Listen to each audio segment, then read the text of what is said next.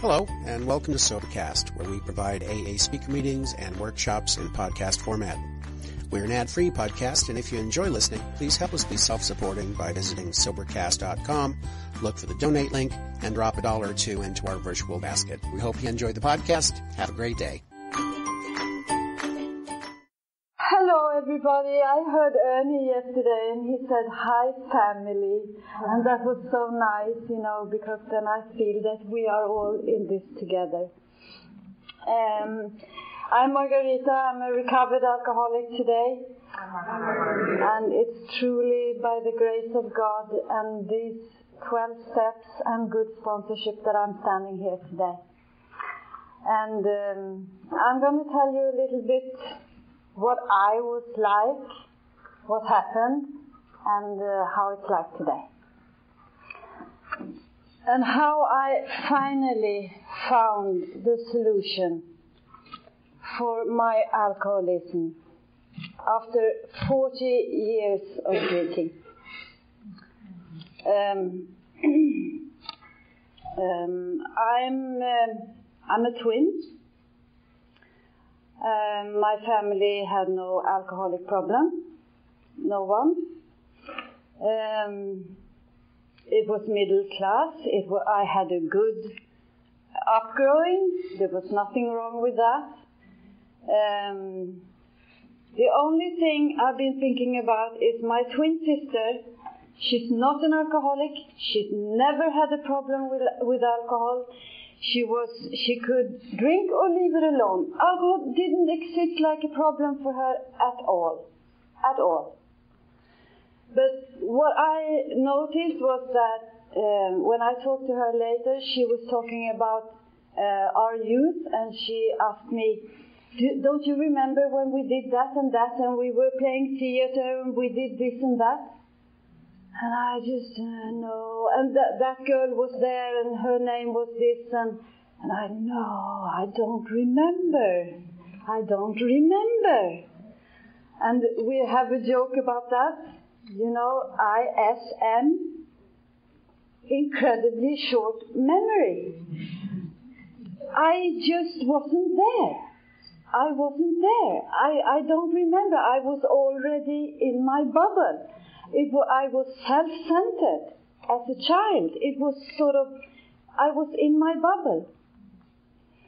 And at 14 years old, I took my first drink.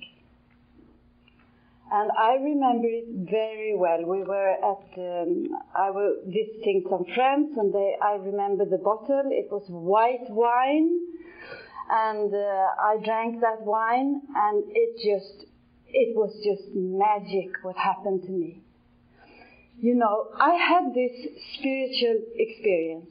I had an internal shift. And as it says in the 9-step promises, my outlook and attitude to the whole world changed.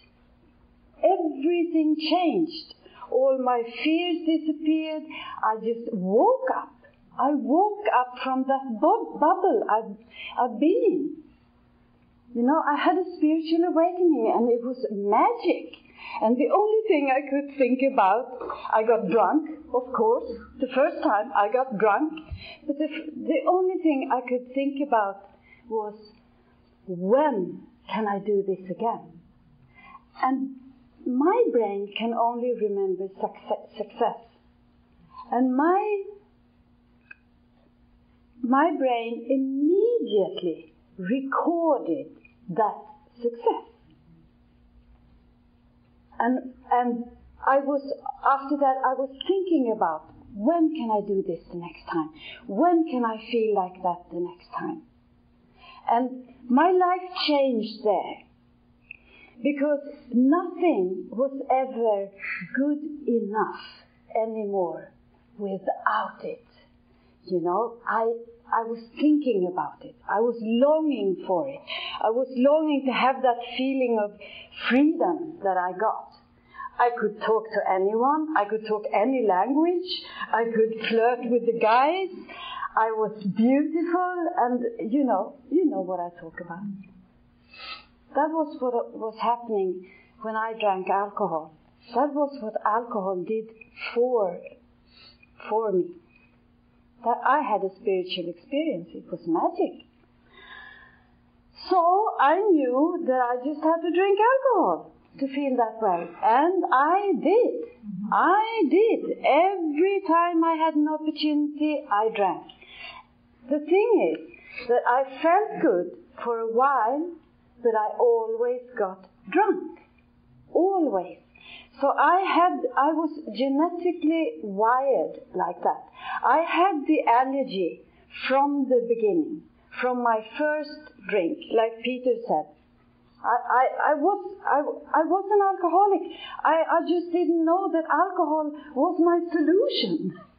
Alcohol wasn't my problem. It was my solution when it worked for me. And I drank, and I drank. And I drank for 20 years. When we finished school, my twin sister, we both went to Stockholm. We moved to Stockholm. She got a job at a telephone center and started to support herself. I went to Stockholm and I met a disc jockey from England who was an amphetamist, and I was together with him because that was exciting and that was what I wanted to do. I wanted to party, I wanted to have fun, I wanted to feel like that all the time.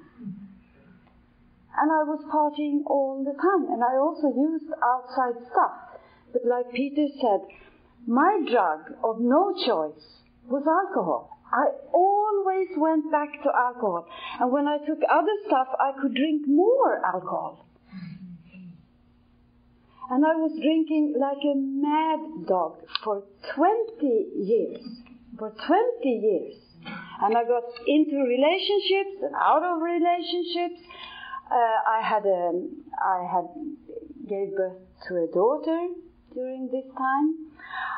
Alcohol was my master. It took me everywhere that I could have never done on my own power. Alcohol was my power.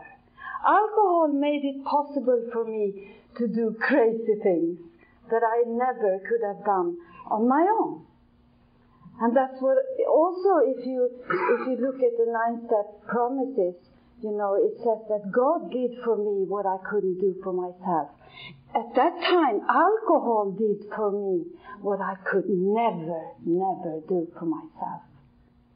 But from that, when I started to drink, I started immediately to live on self-will.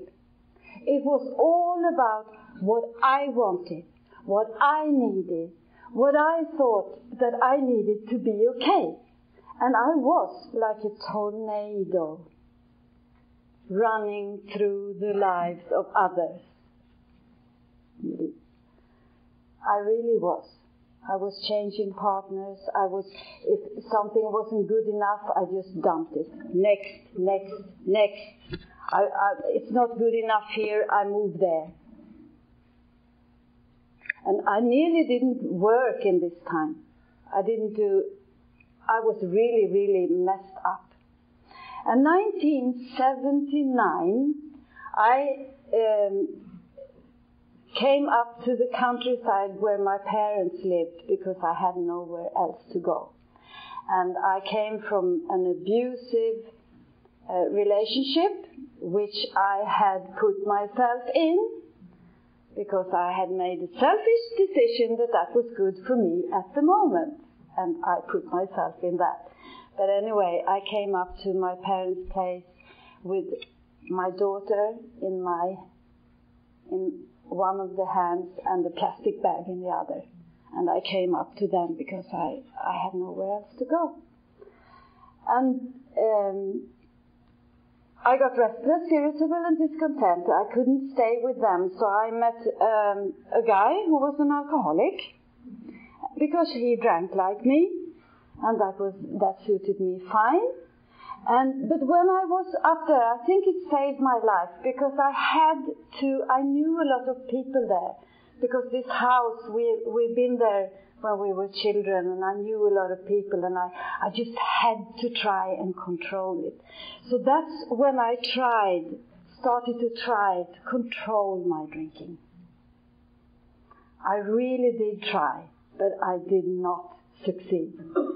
We were drinking together, and he was drinking worse than me, I thought. So I drank behind him, but I was just as bad. And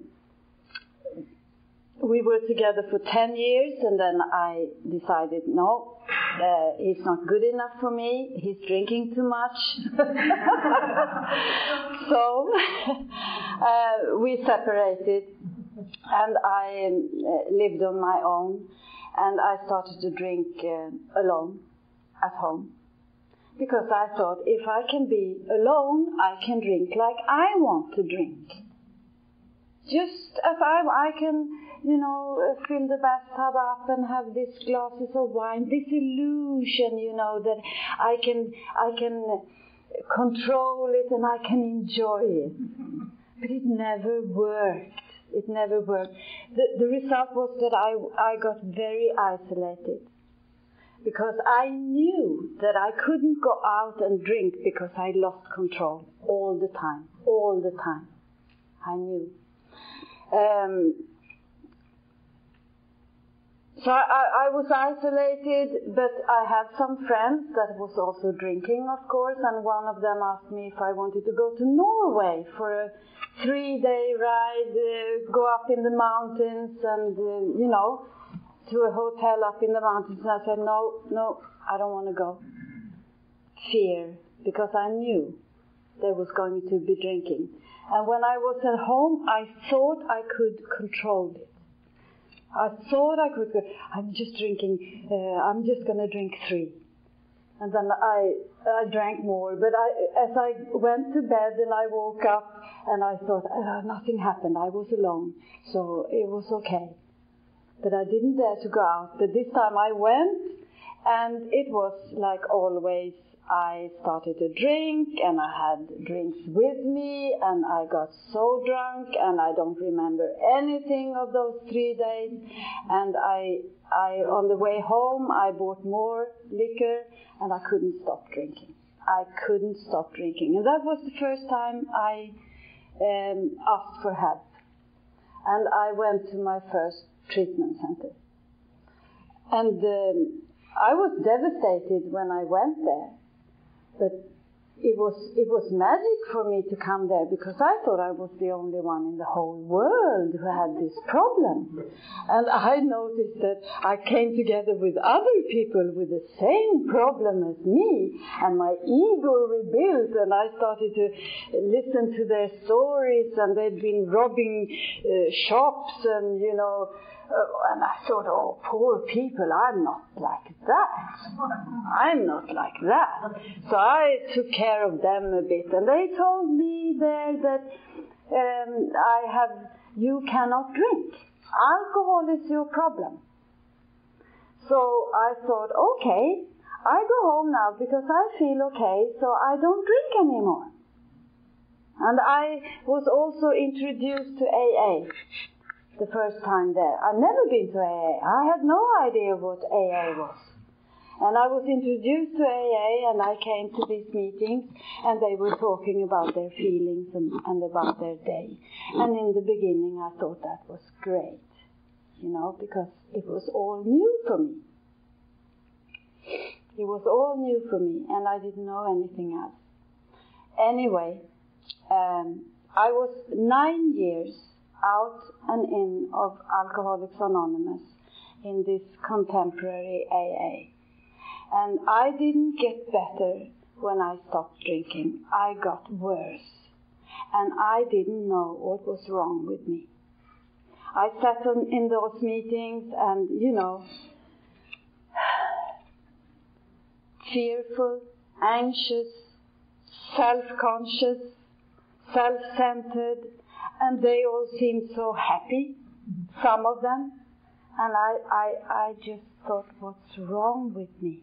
And I went out drinking again, and I went back to AA, and I went out drinking again. And then I decided to go abroad, because I thought that would help. If I make a trip, or don't make a trip, I make a trip. So I went abroad, and I went to India. And I will also mention that I had started to take tranquilizers, sedatives, Valium, what you call them. I took tablets. I took anything that could change the way that I felt. And I went to India, and I had a nice time there. It was okay. It was okay. I was taking tablets, but I didn't drink that much. And I went back again to Sweden. I drank all the time, but I had a new goal. I'm going back to India again. So I was there 3 times.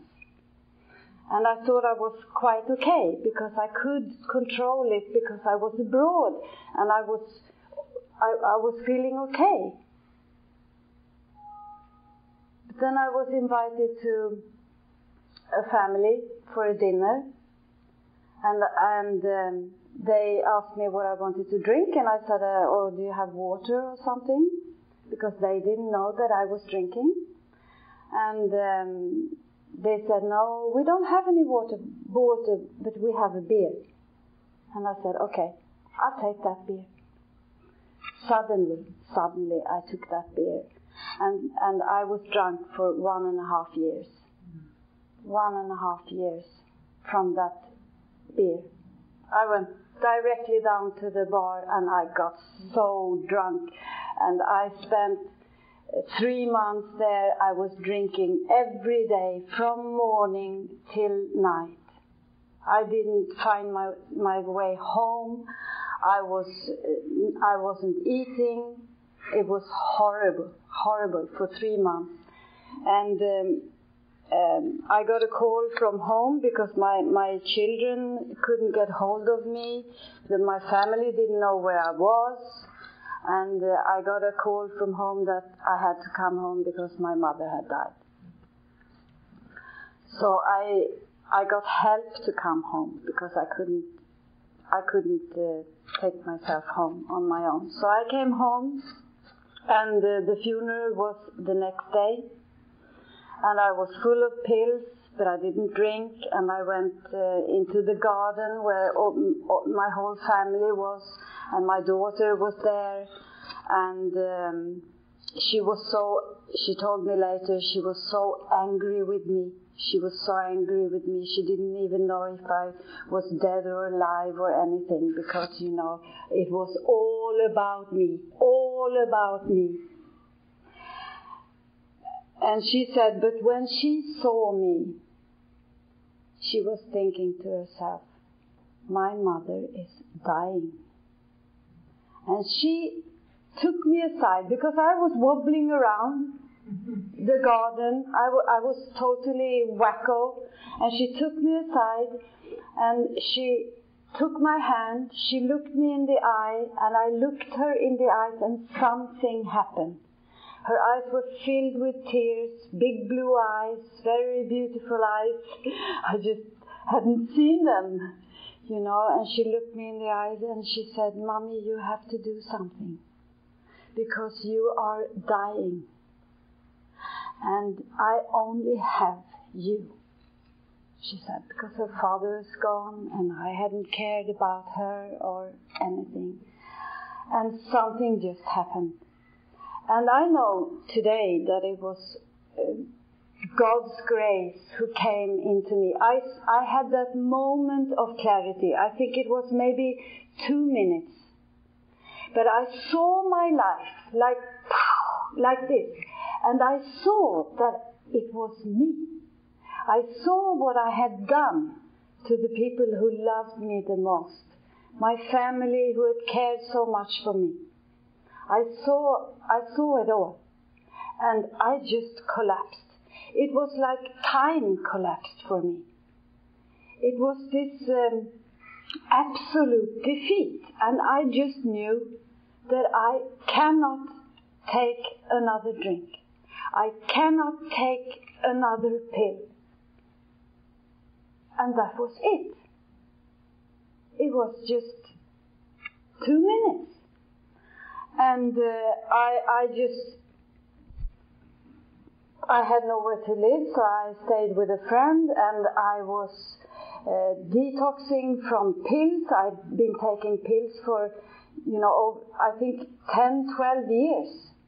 And I don't advise anyone to do what I did, but I just knew that I cannot take one more pill or one more drink. I just knew in here that I can't. And I suffered the next 3 months. And I was down on my knees, like Peter said, and I said, God, help me, help me. And I think help me means thy will be done. Because it means that I cannot help myself, And I prayed to a God that I didn't understand. But it was like, when you go to the electric chair, when you know that there is no human power that can help you anymore, because I had tried everything. I had tried everything. Who do you call for? Or when you sit on a plane and the plane is going to crash, who do you call for? You call for God. Whoever you think that is, because I knew that my children couldn't save me. My family couldn't save me. No AA meeting could save me anymore. I prayed to God to help me. And I couldn't eat, I couldn't talk, I couldn't walk, and I just prayed for God to help me to eat a banana. Help me, God, to eat a banana. Help me to take me to the shower. Help me, for anything. And I went to my final 3rd treatment center. The treatment never made me sober, but this time I had no choice. So I went to my last treatment center, and I was a wreck. But this time of suffering, I am so grateful for that time of suffering, because my ego couldn't rebuild itself, because I was detoxing from these tablets. That was awful. So it kept my ego down, And I went to this last treatment center, and I found this book, and I read A Vision for You. And I knew that this is me, and I have to find these people in some way. But I didn't know how. And I came back home, and I went to aftercare. And I can see today how after my surrender, I was led to the right people. That God led me right in Sweden, where nobody was using the big book at all. On my meetings where I was, they read out of 12 and 12, and then they talked about dogs and cats. That was how it was. Nobody talked about the big book. Anyway, I came to the aftercare. The guy there, I was devastated. I said, please help me. What do I do? I know that I will drink again. It's not a matter about if I'm going to drink. It's when will I pick up that drink again. Because who can stand to feel the way that I did, So this aftercare guy, he just looked at me. I said, just help me, what do I do? And he gave me Gresham's Law. And I read that. Strong AA, medium AA, strong coffee, medium coffee. And I understood again, this is what I have to have. This is what I have to have. After that, I was sent to a seminar. There were some guys from another town, and that guy had been sponsored by a guy who had been sponsored by Joe McQueenie. And I went to that seminar, and they went through the steps, and I was sitting there, and people said, well, this was a nice course, and it's nice to learn about this. And I just said, this is not a course for me. This is about life and death for me. I know that I have to do this, or I will drink and I will die. And they just looked at me with that was a crazy girl. But I was really, I knew. And after that, I went to my AA meetings because I had nowhere else to go. And then suddenly it was one man there who had done the steps. And he saw that I was desperate for help. And he said, you have to do the steps. You have to do the steps. And he took me to detox.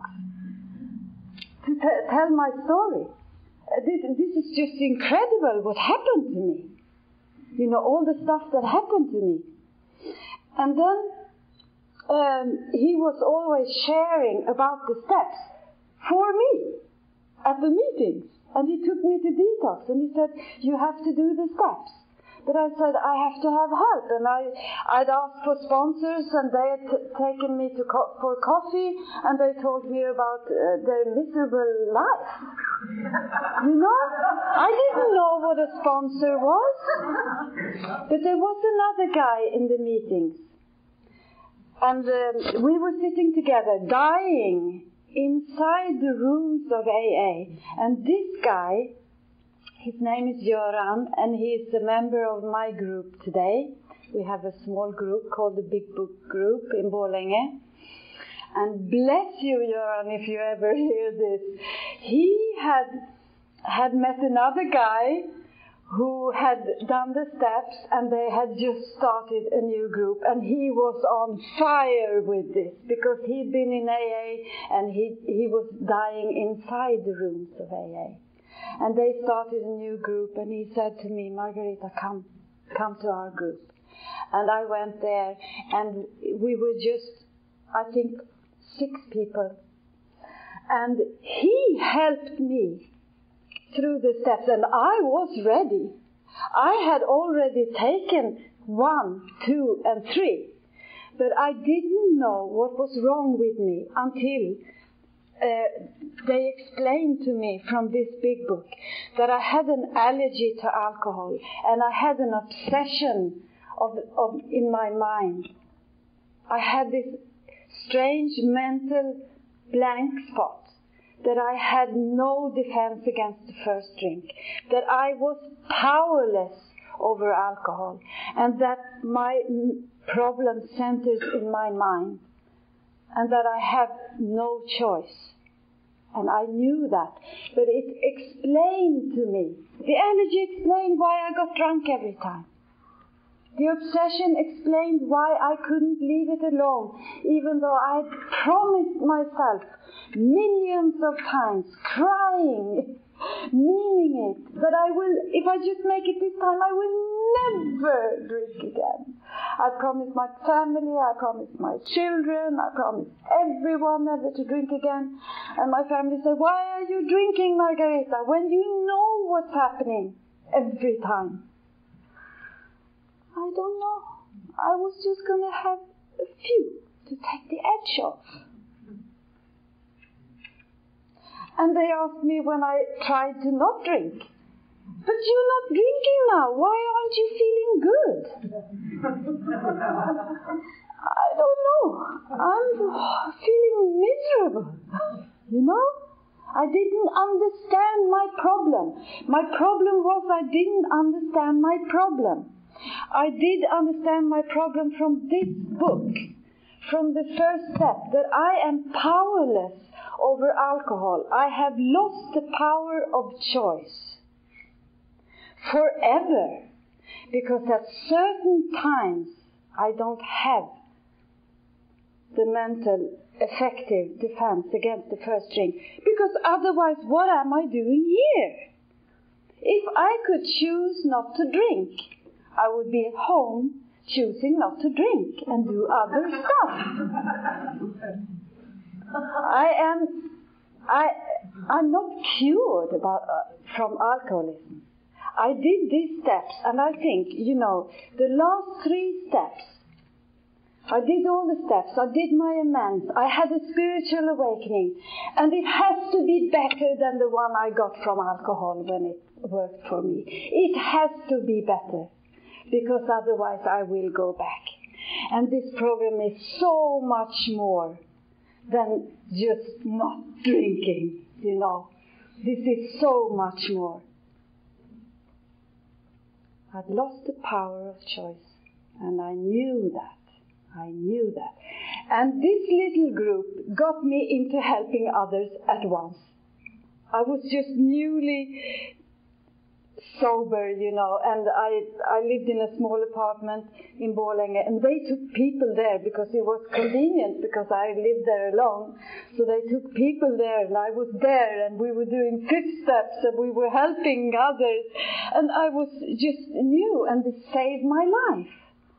It saved my life. I just lit up, this is the juice. To be able to give this away, and so important to do it very early on.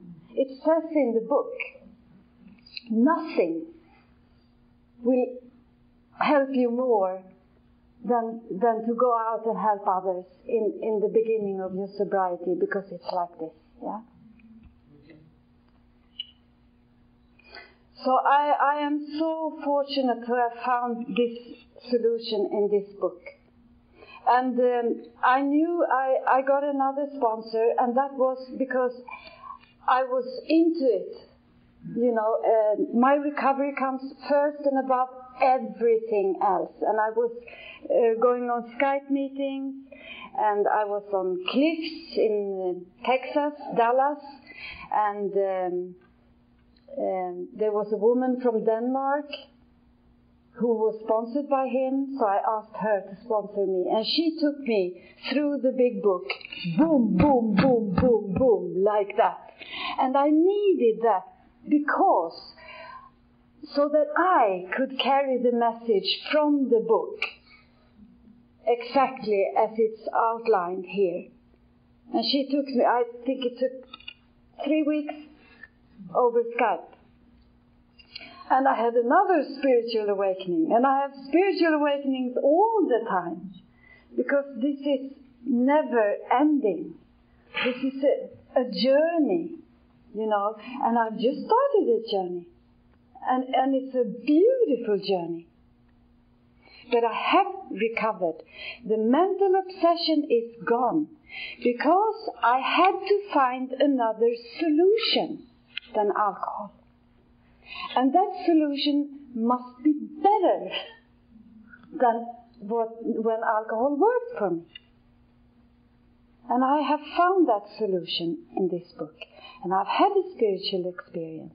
And I'm trying to carry this message to as many people as I can. Everyone that God puts in my life, I am responsible. Not the one beside me. Not that one or you. I am responsible.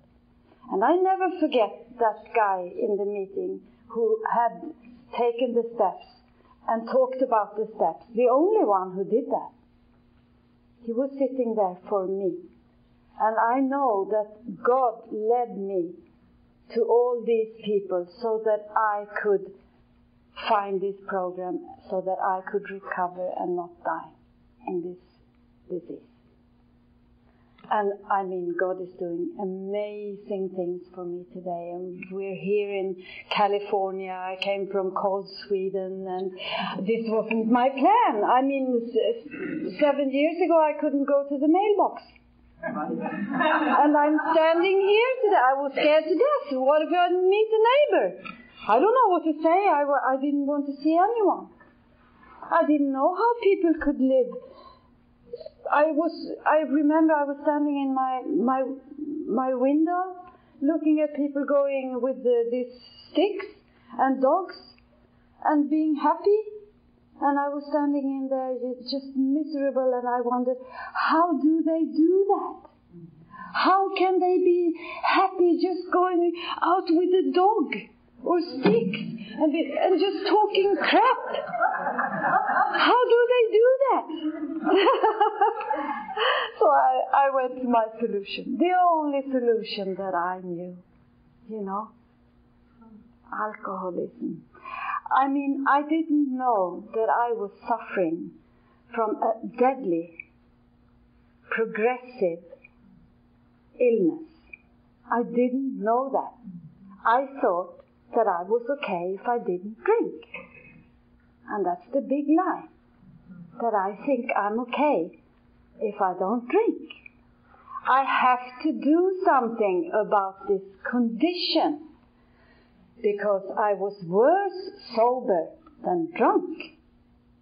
I didn't know how to live. This book has learned me how to live one day at a time. Because I had to find a power that was greater than me. And I have found that power by which I can live one day at a time. And it's my responsibility to keep in fit spiritual condition. God doesn't do for me what I can do for myself. He loves me, but He doesn't come uninvited. I have the responsibility to keep myself in fit spiritual condition, to access this power every day. And it says here, it's easy to rest on your laurels. I have one day's reprieve. Yeah, that's what it says. And that's my responsibility. And I live in this step, and I live in this book, and I know there is no other way for me, because I tried it. I tried to live in the 3 dimensions of life. Work, live like other people. Doesn't work for me.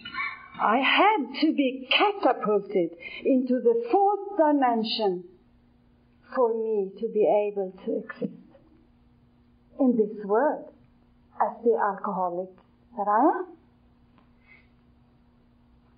And I am so grateful. I am so grateful that for everyone who is carrying this book, to show that there is a solution. There is a solution. And I mean, I think God got tired of seeing people like us die. And He put some people together so that this book could be written for me and for you, so that we don't have to die in the gutter, because that's where I would have ended up. And I am so grateful to be here, and Angie and Jeff, they have left their whole house up for us, and the hospitality, and it's just amazing what God can do if I do what I'm supposed to do, because I know why I'm here today. I know why I am alive. It is to carry this message to people who were like me, who is like me. And there is no hopeless case. If you really want this, it's for everyone. I think I stop there. Thank you all. Thank you all. And excuse me for my bad English. I wish I could have done it in Swedish, but you have to come to Sweden. Thank you all. Thank you. Good evening. My name is Peter Misson. I am a recovered alcoholic. And if you thought you were going to see Peter, I'm really sorry. He comes from New Jersey. I come from Old Jersey. Old Jersey is a little island just off the coast of France that still belongs to England somehow. We're not quite sure how, but all the law is in French, and it's all kind of very strange and very crazy. But it was once described as 70,000 alcoholics clinging to a rock in the middle of the English Channel. I was one of those alcoholics clinging to that rock. I got sober in Jersey on December the 11th, 1981. I have, with the grace of God and steps in this book, I've got 31 years of sobriety. I think, without sort of pressing it very far, that's pretty much permanent sobriety. Though I got to tell you, and later on you'll see that it very nearly wasn't. I'm going to tell you what happened, what I was like, what happened, what it's like now. My drinking story is going to be very short. I started drinking when I was 14. I was awkward.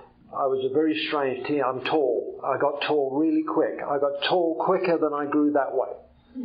Okay, so I was very strange. I walked strange. They used to call me the India Rubber Man because I was kind of like Link. It's kind of awkward. We all say we didn't fit in. You'll find out tomorrow if you come to the workshop why I didn't fit in. There's some of us that say we have a spiritual malady. The Big Book doesn't say that. The Big Book doesn't say that that's what's wrong with me. What's wrong with me is selfishness, self-centeredness. That's why I was awkward. Because I thought everybody was looking at me. That's why I was awkward. That's why I was shy. Because I thought everybody was looking at me. And they weren't, But that's another story.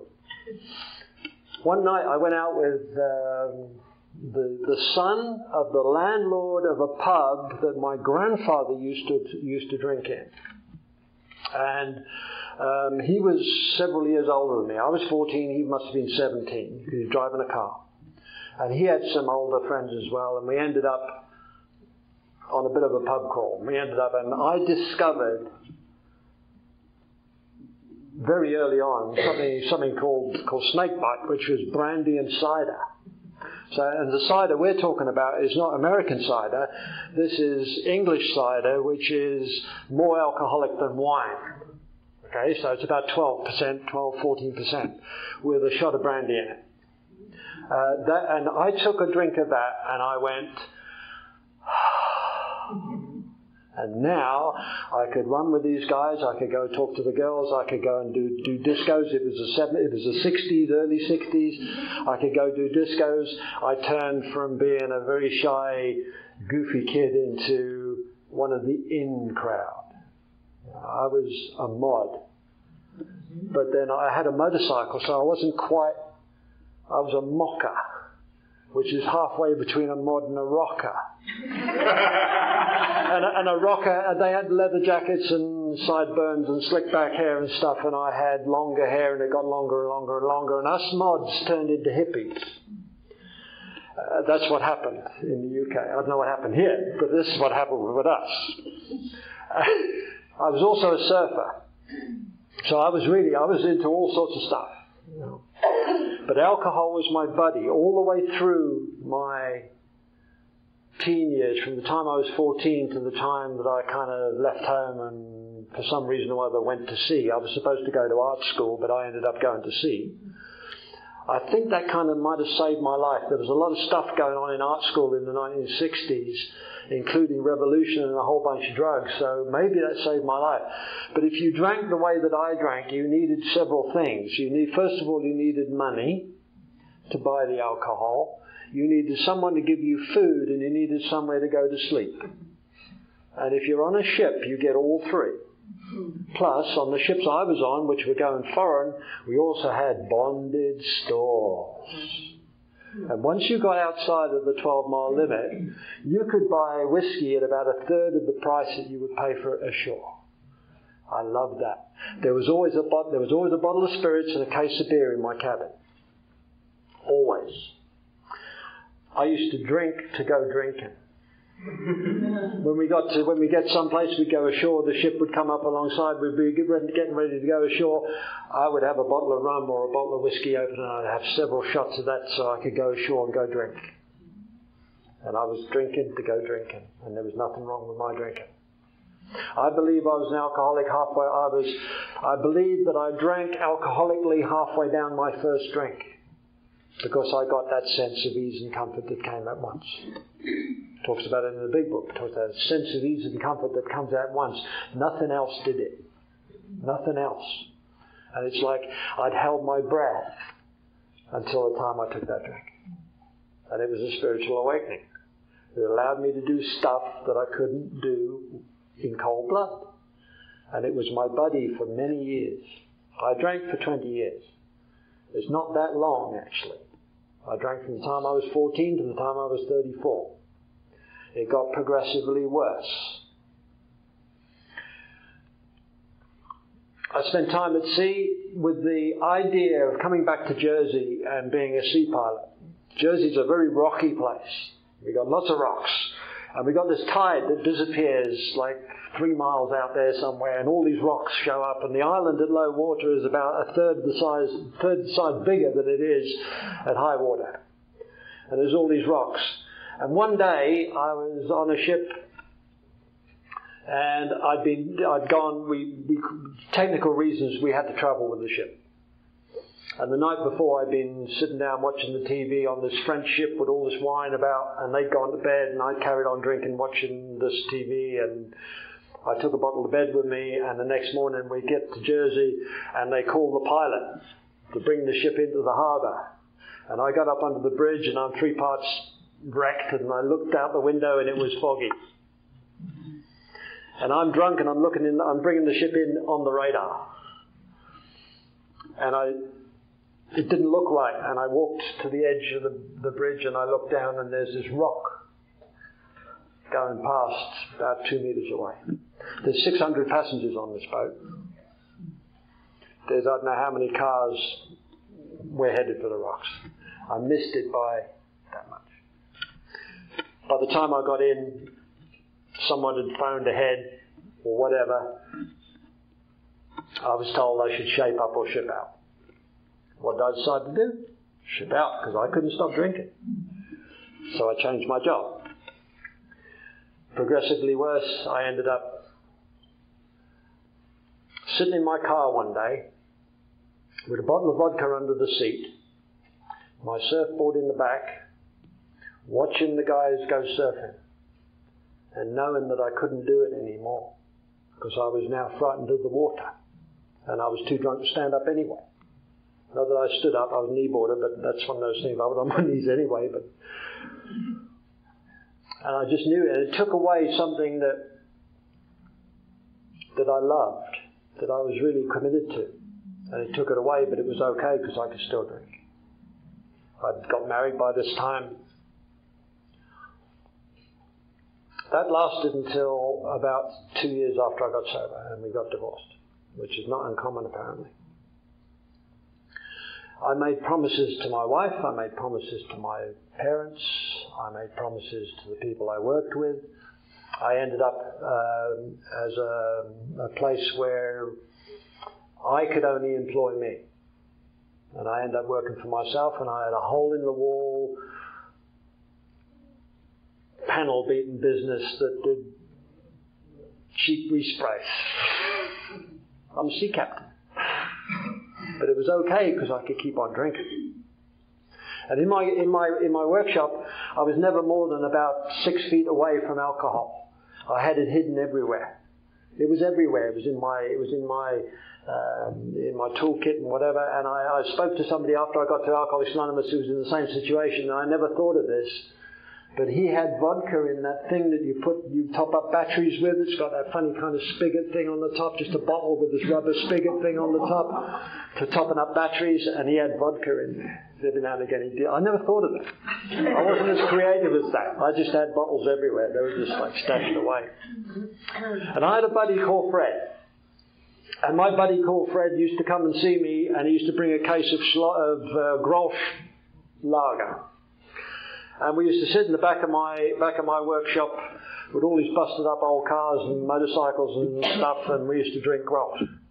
And then he used to go away, and he used to leave some cans there, and he said, "Oh, we'll finish it next time I come round." And the next time he came round, they'd gone. And where did that go? It was only yesterday. I said, "Well, they're gone." So I have to get some more. What's really interesting about Fred is that Fred ran with me. He drank with me. We drank at the same places. We hung out with the same people. We drank the same amount. And one day Fred met a young lady. And she said to him, I don't like you hanging out with that Peter Misson guy. He drinks too much. You come home drunk. And if we're going to have this relationship, I don't want you to do that anymore. And he said, that's okay, my love. I'll have 2 and I'll come home. And what did Fred do? He had 2 and come home. He could pull it off. I used to say to my wife, I won't be late tonight. I'm just going to go down. I'm just going to have a couple. Maybe Wednesday I'd turn up home. I knew I had to leave because my dinner was it was like a promise. And I knew I had to leave. But it was like 7 o'clock in the evening and it was an awful long time to the time I went to bed at 11 o'clock and I needed one more. And I'd have one more. And then it was, well, you know, it's getting a bit late now anyway, so maybe one more wouldn't hurt because the dinner's going to be cold anyway. And then it gets to be 11 o'clock and I'm still thinking, maybe I'll have to take a couple of bottles home. And so I'd have what we call a carry-out. And I'd take some bottles home with me and I'd come home drunk and there'd be a scene and all this kind of stuff. The last 5 years of my drinking were continuous. I was unemployable. I'd done some other stuff. I'd gone out and tried to save the world as well. That was the other deal. That was the arrogance of this thing. I was involved in Greenpeace and stuff. I was wrecked all the way through that. By this time I had beard down here somewhere. I had shoulder-length hair. I had all the deal. I was a real hippie. But I was drinking all the time. I was using other stuff. I was smoking a lot of dope and psychedelics, but I seemed to have control and choice over those. What I didn't have any choice and control over was alcohol. It was always there. It was always there somewhere. You know, do a couple of lines of coke, a glass of wine would be really nice. You know? And that glass of wine was really nice usually turned out into a very large bottle of wine. And I used to like that, I can't remember what it was called, Lambrusco. It had a slightly little fizzy kind of thing. I like that sort of stuff. Love brandy. So I like all that stuff. When I got to be 34 and 2 months or 3 months, I got to a place. Well, in the last 2 years of my drinking, I had three suicide attempts. The reason I had 3 suicide attempts was that I kept on promising the people I loved and that loved me that I wouldn't do it anymore, and I went and did it again. And I really desperately didn't want to do it, but I did it again. And I did it again, and I did it again. And I really meant it when I promised them. I wasn't lying. And I got to think that I was some kind of bad person. That actually they would all be better off if I wasn't there. And after 3 suicide attempts, the last one was the most successful, if you see what I mean. I got better at it. I was a practicing alcoholic and a practicing suicide. I never learned how to drink, but I was learning how to kill myself, if you see what I mean. The last time it was a big pump-out job and I was unconscious for a while and all that kind of stuff, and they stuck me next to a guy who was dying of lung cancer. They do that with suicide, you know. They put you next to somebody that's really dying. And I discharged myself and just carried on drinking. And on the night of the 10th of December, 1981, I'd been drunk for a long time, maybe 2 weeks, maybe 3 weeks, but really drunk. I mean, I was drinking all the time, but I was knee-walking drunk for maybe 3 weeks. And I used to go down to the shop in the morning, you know, it's got nothing to do with alcohol, you see. I used to wake up in the morning and I'd be shaking and feeling awful, and I'd go down to there was a little kind of apartment underneath where I lived that I let out to some guy and there was an electric meter. And the electric meter paid for the electric bill out of the rent, and it was like my money. But I would break into the electric meter and take some money out of the electric meter to go down the shop and buy a bottle of cheap wine. And I'd be shaking and I'd be rattling and I'd be walking down the hill to go and get this bottle of cheap wine. And it was like French wine. It's vowed in air, and it's got like a tall bottle with stars around the top. And there's like a little metal cap that you pull off, and there's a little plastic cap inside you flick off, and that's the last time you see that. transportation purposes only. You know, this is drinker's booze. And it's rough as hell. It takes the skin off your throat but it hits the spot. And I get into the shop and I just about get my money out and I put it on the and I pick up the bottle and I get out the shop and I'm starting to walk back up the hill to my house and I got it under my arm and I'm okay. I'm feeling okay. I got my buddy now. I haven't even drink yet, but I'm feeling okay. I've got that sense of ease and comfort because I've got my bottle and I haven't had a drink yet. See, it's got nothing to do with booze. When I got home, I had that drink. I fast forward because there's lots of stuff that happened, but I mean, it is a long time ago. And I don't think it's the most important part of what happens to me. It's happened to me. It's my drinking. We all know how to do that. We all know how to drink. That's what we're doing here. We know what it does when we drink. We're great at stopping drinking. Our problem is that we always start again. My drinking was almost continuous for the last 5 or 6 years. The only time I ever stopped for any length of time was for about 3 months, was to get that pilot's exam. To actually get that exam so that I could bring ships in and out of the harbour. And I failed it the first time because I was drunk. And the second time I said, I'm going to get this. It's taken me 7 years to get here. I'm going to get this. And I stayed sober. And I said, until I get that exam, I'm not going to have any drinks. And I stayed sober for 3 months on that. And I got the exam. And within 5 minutes of passing the exam, I had a drink in my hand. And then I continued to drink as I drank daily for the rest of the time. And that was maybe another 10, 12 years. About halfway through. That night on the 10th of December, something happened to me that night.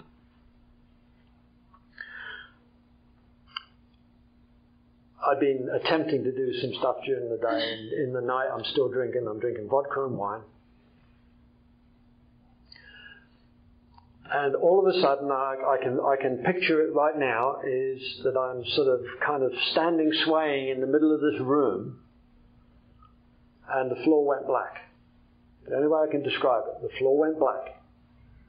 I ended up on my knees thinking that if I went into that darkness, I wasn't going to come back.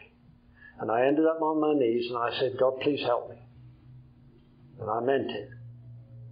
And then I had the idea to call Alcoholics Anonymous. Now, I had no contact that I know about with Alcoholics Anonymous any time in my life before this.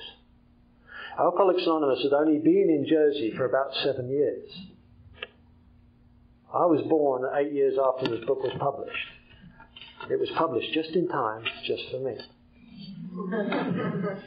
Alcoholics Anonymous was about 7 years old in Jersey when in 1981. It had been there before, but it had disappeared. They kind of got some infighting going on, and the whole thing had just gone. They'd all gone out and got drunk. And it had been restarted by a bunch of Glaswegian builders and gangsters that had come to the island to work in the building. These guys were hard people. And I hated them because I'd drunk with them and I hated them. And I called Alcoholics Anonymous. And I couldn't find Alcoholics Anonymous in the phone book. Couldn't spell alcoholic. It's a funny word. The H's, the O's and the C's are all in the wrong place. I don't spell good. It's one of the other things that I found out that I could do when I could drink. I didn't care whether I couldn't spell good. But who I phoned was an outfit called the Samaritans. And the Samaritans is an outfit that you can call when you're suicidal. And they kind of talk you down. And they're wonderful people. And they do this voluntarily, and they're amazing. And I talked to them many times. And I found their number. I knew where their number was. And I called them and said, I've got a problem with alcohol. I need to talk to somebody in Alcoholics Anonymous. And they said, where are you? And I told them where they were. They said, stay there. Someone will call you in 10 minutes. And they found somebody from Alcoholics Anonymous, and he called me in 10 minutes and said, where are you? And I told him where you were. And they said, we'll be around in 20 minutes. I finished all the wine we had in the house before they came. By that time, I was passed out. The two people who came were a guy called Noel, who was an Irish gangster from London, from a bad gangster family, bunch of Irish folks, really notorious where he come from, and a woman called Judith, and they are still sober today. Still sober today. And they picked me up off the floor, and they said, "Stay there. Someone is going to come to see you in the morning." And in the morning, the bell went to the front door, and I staggered over to the front door, and I'm feeling nauseous, and I'm feeling sick, and I'm shaking like crazy. And standing in front there was a little Scotsman. I hated Scotsmen at the time. With a little cheroot. He said, "My name's Billy. I'm an alcoholic. I hear you want to stop drinking."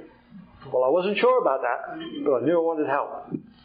And he had a blue book under his arm, like that, and a little cheroot in his hand.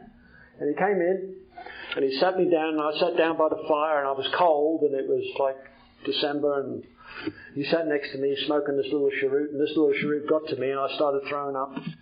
Nothing to do with the alcohol, of course. And he commenced to tell me his story. And he drank in the same places I drank in. He's had experience on being ships like I had. He drank like me. He started calling himself an alcoholic. And I thought, well, I drink like that. So if you're an alcoholic, I must be an alcoholic. And he said, "You know what's wrong with you?" He said, "You have an allergy to alcohol." And I didn't know anything about it. "What are you talking about?" He said, "When you drink, your body wants more alcohol. So when you start drinking," he said, "you can't stop drinking." I said, "That's why. That's why." And then he said the other thing, he said, "The problem is that when you start to get thirsty. And you want to start drinking again." I said, "Oh, that's why I can't stop." And he said, "Yeah." And he said, "We got some steps." And it was amazing, you know. I could have been 12-stepped by somebody else that said you didn't have to do that. All you had to do was go to meetings. We had the two types there.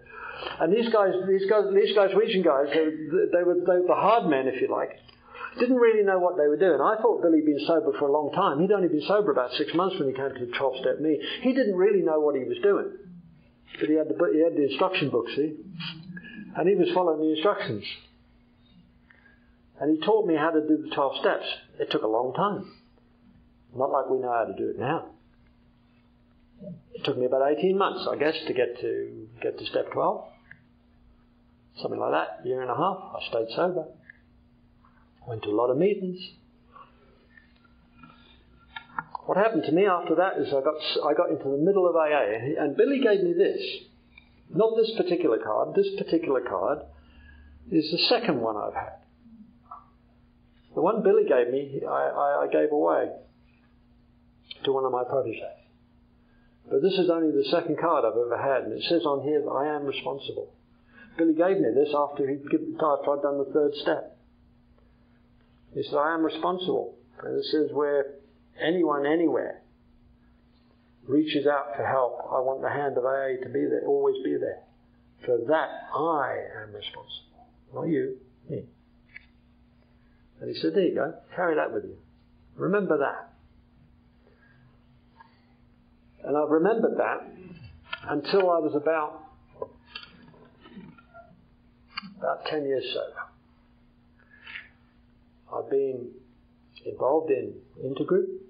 I've been chair of Intergroup. I've been treasurer of meetings. I've been a delegate to conference.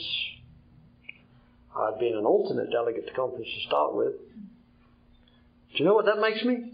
That makes me eligible to be a trustee of Alcoholics Anonymous. I did my 3. I was offered that some months ago in Europe, and I said, "No, thanks. I don't want to get stuck in the middle of the service structure of Alcoholics Anonymous." I said I wouldn't be effective there. I'd be hamstrung. I want to be where I can be effective, because I think this is important. About 10 years sober, this is the most important thing that I did. This is the most important part of my story. About 10 years sober, I started to see that I didn't actually have very much money. I started to see that I had a very small car. I started to see that I didn't really live in a very good place. And that my wife had divorced me several years before, and I didn't have a lady friend at the time. And I became irritable, restless, and discontent at 10 years sober. And I had a plan Margareta will tell you, I've always got a plan. I have a plan. I've always got a plan. And I had this plan, and this plan involved finding a rich woman to marry, so I wouldn't have to work anymore, that had some kind of skill that we could probably both benefit from.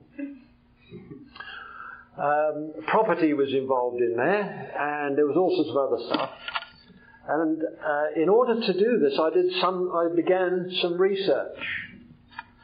And the way I did research is not like we do on the online now. It's I believe, I don't know. I mean, it seems to me there's a couple of my proteges are doing it, and one of them's getting really goofy. But apparently now you can find these Lonely Hearts online.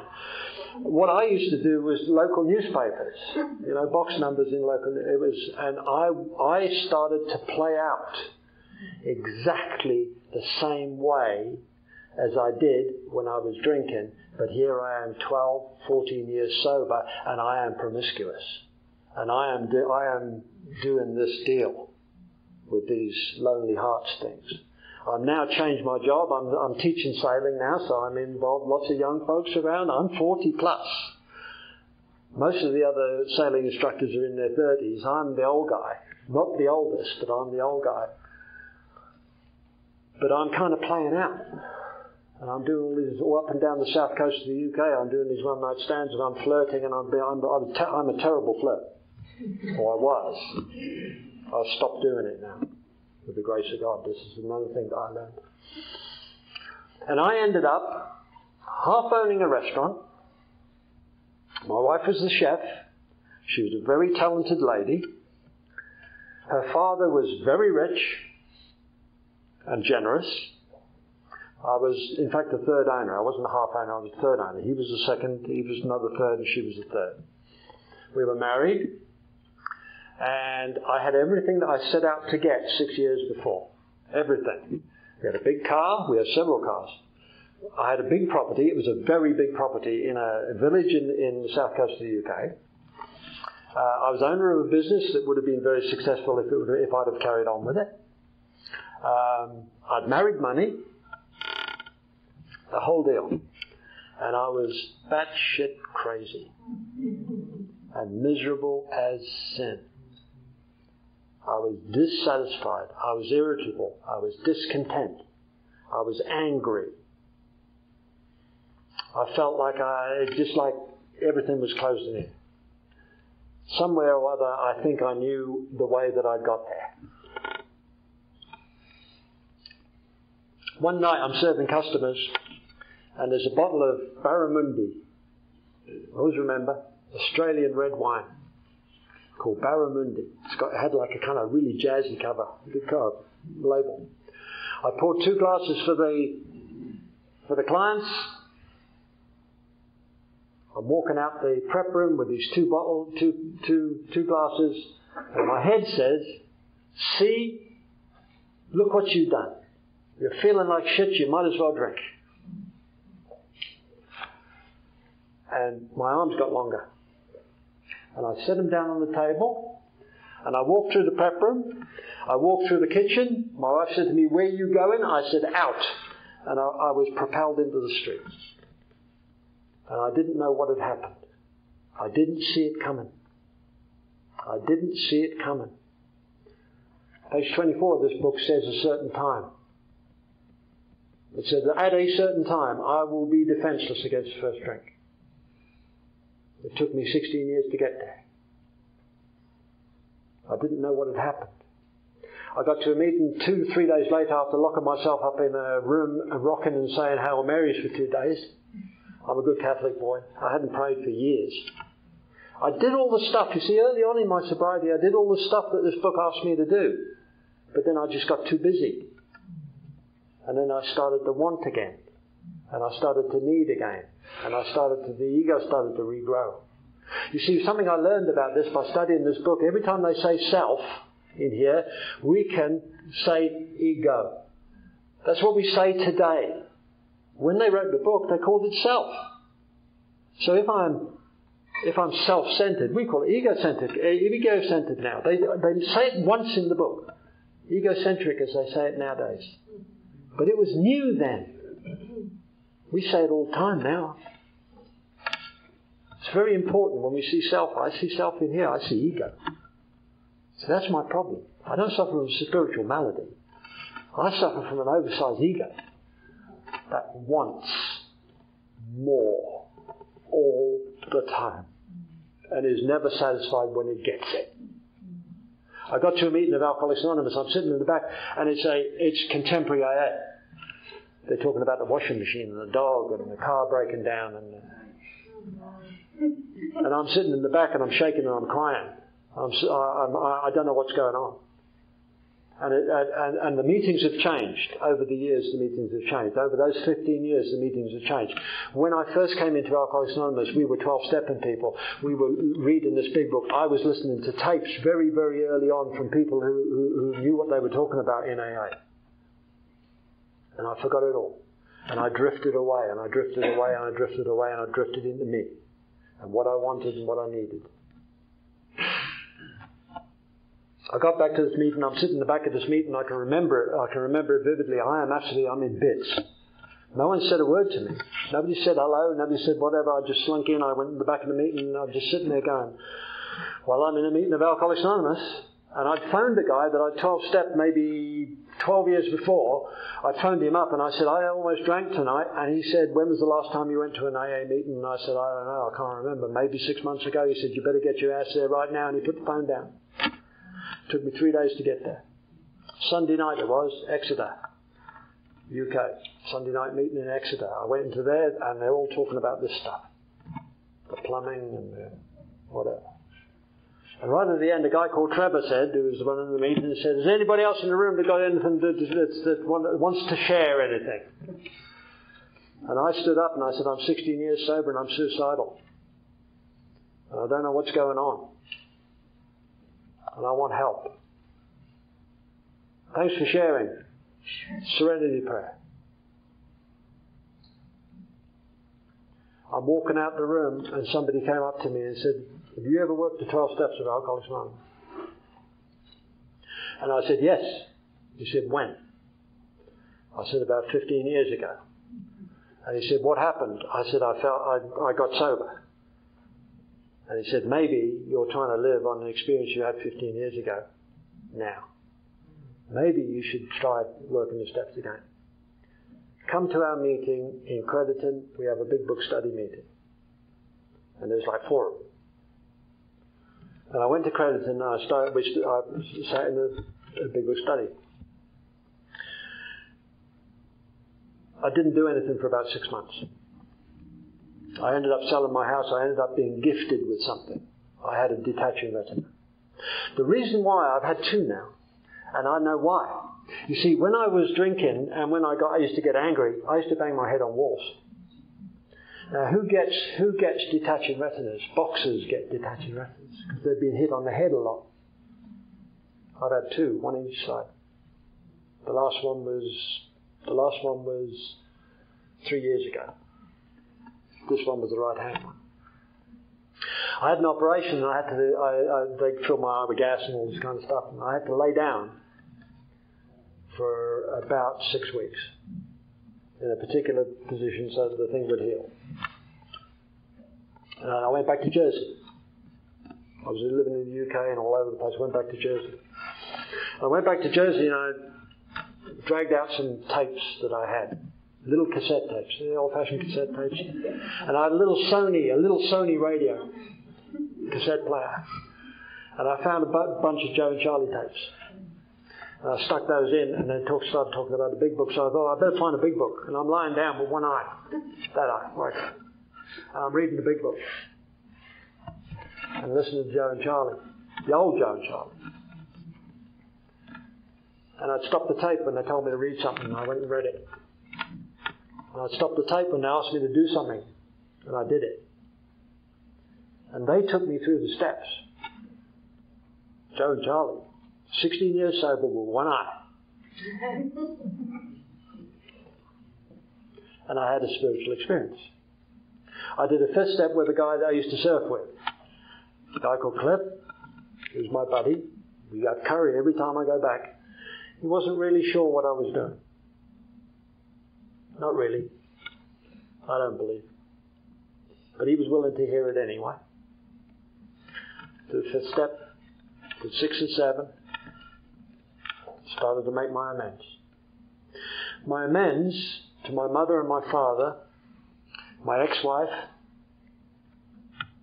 my mother and my father were lifelong amends. I finished my amends with my mother and father when they died. I was with them.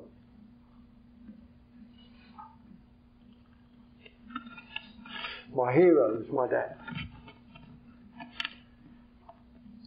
I held him in my arms as he died.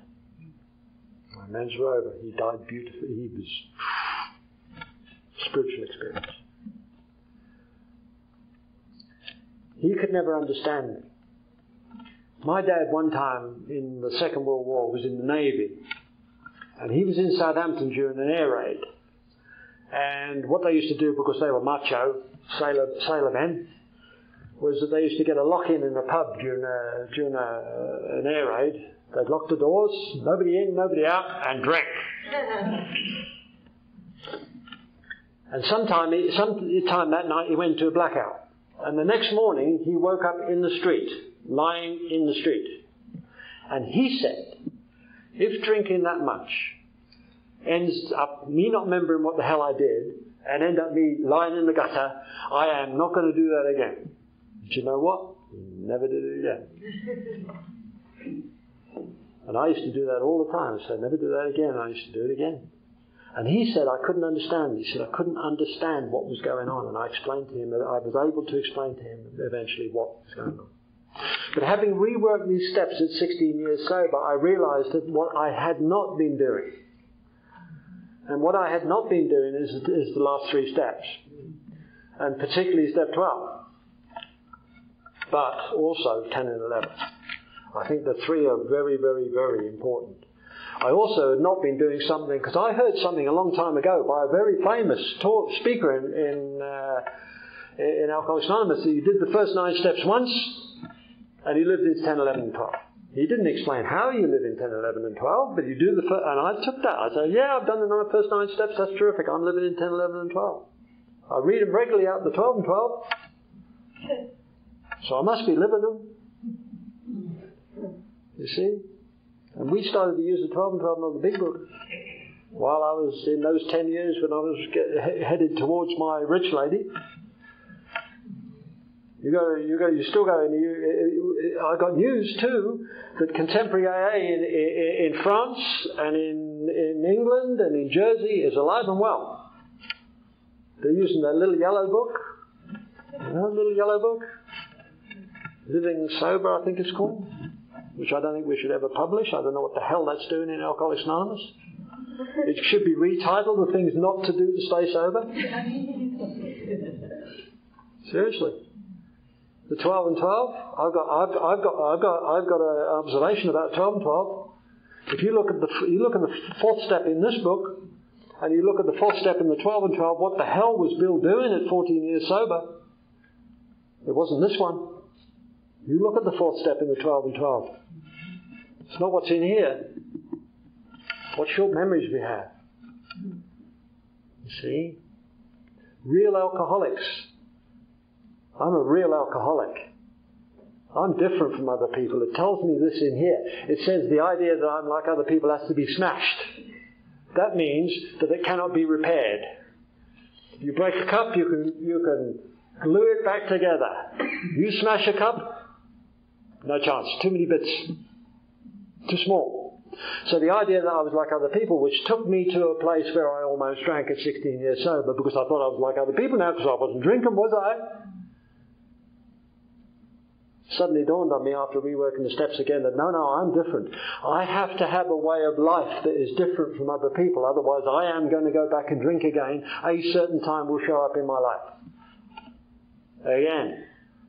And I don't ever want to be at that place where I am so far away from my last drink. Yet I am suicidal. Yet I am out of my head. Yet I am playing out. Yet I am doing all the stuff. And living in self. It's horrible.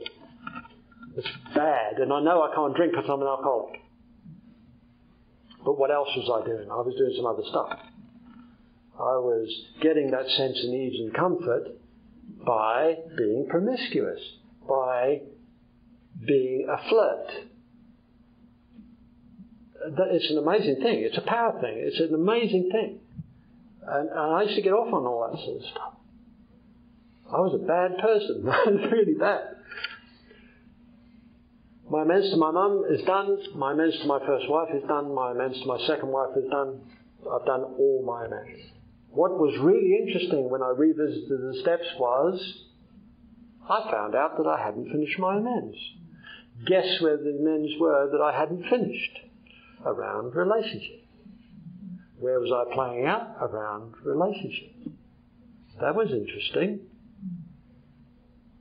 I'm one of these frugal drunks. I didn't owe a lot of money. But I did owe some money to the government. And I paid all that off. What I try and do today is I try and live by what this book said. Somebody once said, that the circle and triangle thing, that I used to be out, you maybe can't see it, but I don't have it really very big one, but I used to be out here living in the world and visiting. Just go to my AA meeting, go back out to the world. Go to my AA meeting, go back out to the world. Since I've reworked the steps, I've realised that I've got to be living in here and I've got to go visit the world. But I've got to come back and live in here. Because I'm different. I'm different. The reason, I think it's to do with this ego thing. That my ego rebuilds on anything. My ego attaches itself to anything. And will take me to that certain place unless I'm spiritually fit.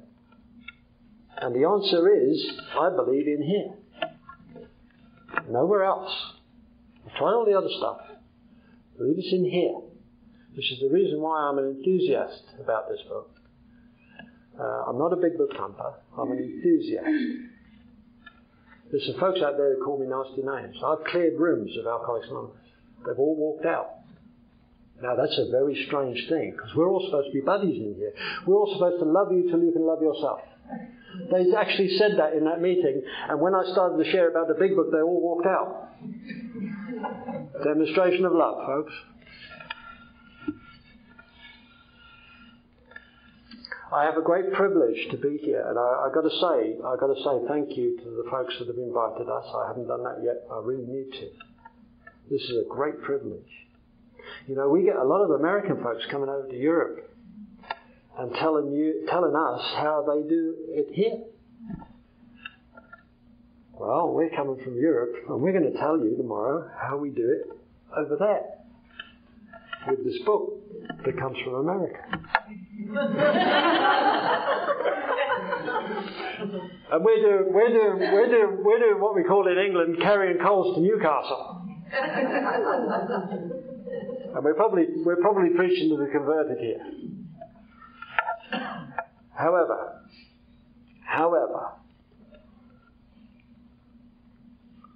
when I study this book, and we really read the black parts in this book, and if I can take my ego away from what I see in this book, because I don't really read, I sort of interpret. And when you talk to me, I kind of translate. And I don't actually hear what you say exactly the way you say it. I hear it the way I hear it. Because I'm the one that's hearing it. And when I read the black pieces, but I also read the little white stuff in between. And I've learned to read the black part and not the white crap behind. And I started to study this book very closely, and there was stuff in here that they'd rewritten since I read it before. And over the last 16 years, I've been reading this book on a regular basis, and they keep on rewriting it. I keep on seeing other pieces. Now, I love The Lord of the Rings, okay? Not the movie, but the book. And I used to carry the book around with me. I was a good hippie. All us hippies, we all carried this book. And it's like quite a big book. And I used to carry this around with me, plus about three ton of records. I mean, that was everywhere I went, I had this van.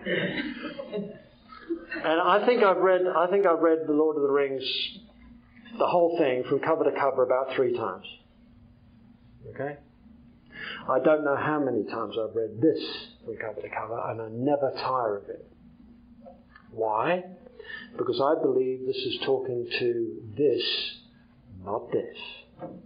If I can listen with this, if I can read with this, my heart, and not my head, because that gets me into trouble.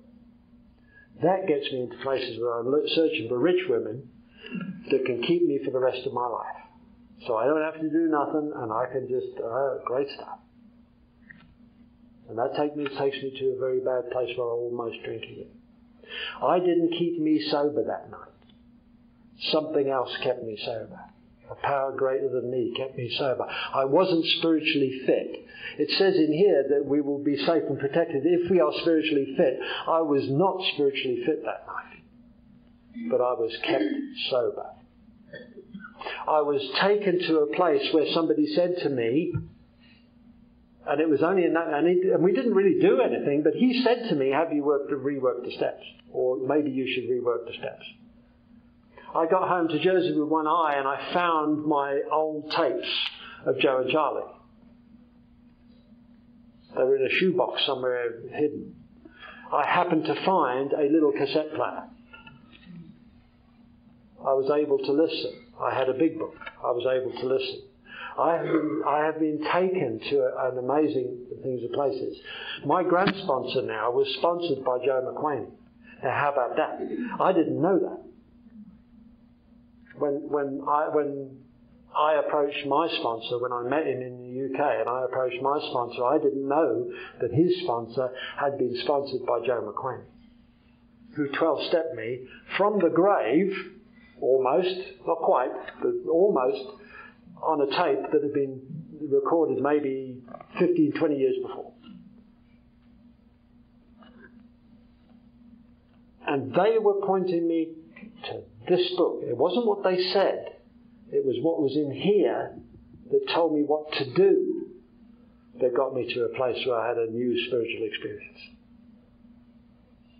What we're going to do very quickly, before Jeff pulls the plug on me, very quickly what we're going to do tomorrow is we are going to attempt, right? It's going to be an attempt to go through all 12 steps. We're not going to read them exactly as they are. We're going to pick the bits out. But we're going to tell you our experience of working these steps. We're very small where we are. We don't have big meetings where we are. We've probably been running for about, in my little place, we've probably been running for about 9 years now. And on any night when we have a big book study, there's 8 of us. However, we started to count the number of people that have come through our meeting and gone away someplace else, because we've got people coming and going. And there's many more than that. And the influence of our little group is very wide. I've got the great honour of doing a big book study on Skype. And some nights on Skype, we circle the earth pretty much. It's an amazing thing. We've got people up in from Alaska to via South Africa to Australia. We've got north and south. We've got folks up in Norway. We've got folks up in Sweden. We've got people in the UK. It's an amazing thing. And the book says, I'll finish on this, the book says that right in the last chapter it says 2s, 3s and 5s of us are springing up. And I think that's what's happening with this. That there's 2, 3s and 5s of us enthusiasts for the big book. Because we know this works. We know that if we follow these directions, something happens to us that makes us immune to alcohol as long as we continue to stay on the path. The path seems to get narrower the more we do it. And it dawned on me the other day, it's like climbing up a mountain. When you get to the bottom of the mountain, the road is very wide. Up the valley, and you're going up towards the mountain, and the road, as you go up the mountain, the road gets narrower and narrower and narrower. And the further up the mountain you go, the track gets really narrow. But you know what? The view gets better. The view gets better. Down in the valley you can't see much, but when you're up on the mountain you can see an awful lot. And I love what this book produces in me. But more so, I love what it produces in other people. You know, one of the most amazing things is to see the lights come on with someone that you've just shown how to do this. And they've got in touch with their power. It's nothing to do with me. It's got in touch with their power. And their power is switched on the lights. There's nothing like that. That's the greatest thing in the world. You know. And and I still carry this, you see. I am responsible. But when it says the hand of AA, Alcoholics Anonymous is named after this book. This book was published 6 months before there was a meeting of Alcoholics Anonymous. The first meeting of Alcoholics Anonymous that we know of was in Cleveland. They said, we're leaving the Oxford group. We're Catholics. We can't be members of the Oxford group. Protestant organisation. What should we call ourselves? We'll name ourselves after the book. Okay. The hand of this book. Not necessarily the meetings. Just one thing. I've got to say this because I heard it again tonight. Our first tradition, in the short form, which was an edit by an editor of Grapevine magazine to stick it on a window blind. Okay, to match the 12 steps. So that we could have 2 window blinds in our meeting, one with the 12 steps on and one with the 12 traditions. It's an edit. Listen to what it says. Step 1, tradition 1, our common welfare comes first. Personal recovery depends upon AA unity. Personal recovery. So my recovery depends on all you folks sticking together. Doesn't say that in this book. My recovery depends on my relationship with my higher power. That's what my recovery depends upon, not on the unity of Alcoholics Anonymous. I love the idea of unity of Alcoholics Anonymous, but what's it say in the long form? In the long form it says each member of Alcoholics Anonymous is but a small part of a great whole. AA must continue to live or most of us will surely die. I think they're talking about the book. I think they're talking about the book living. How does the book live? We work what is in the book. When traditions were written, they were assuming that everybody in Alcoholics Anonymous was working out of this book. Hence our common welfare comes first, the common welfare of each of the groups. That's why when you come to my group, if you don't do what we do, we say maybe you need to go to a different group. Because everybody that comes to our group, we work the steps as they are in this book. And we would expect you to work the steps as you've come to our group. We want you to work the steps the same as we do. Because if we start to get outnumbered by the people who are not working the steps in our group starts to get watered down and we start to end up being a discussion group. And we don't want to be the discussion group. We've had discussion groups. We're fed up with them. They don't work. We want to do this. So we ask you, we don't ask you to leave. We just suggest you might want to either do what we do or find another group. People don't like that, you know. But it says, but individual welfare follows it close afterwards. So we will help you find another group. Should I put the cat among the pigeons when the recording comes out? Right. I've got to shut up because otherwise I really hope we can have fun tomorrow with this.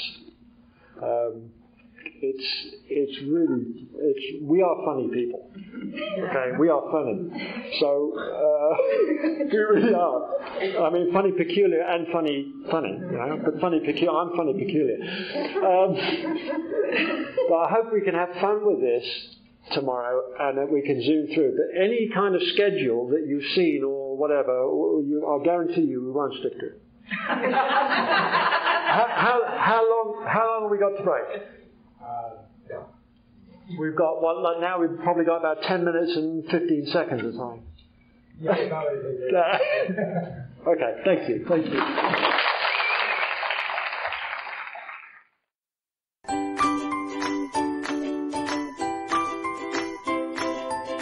Thanks for listening. I hope you enjoyed the podcast. Sobercast is ad-free, and we'd like your help in order to keep it that way.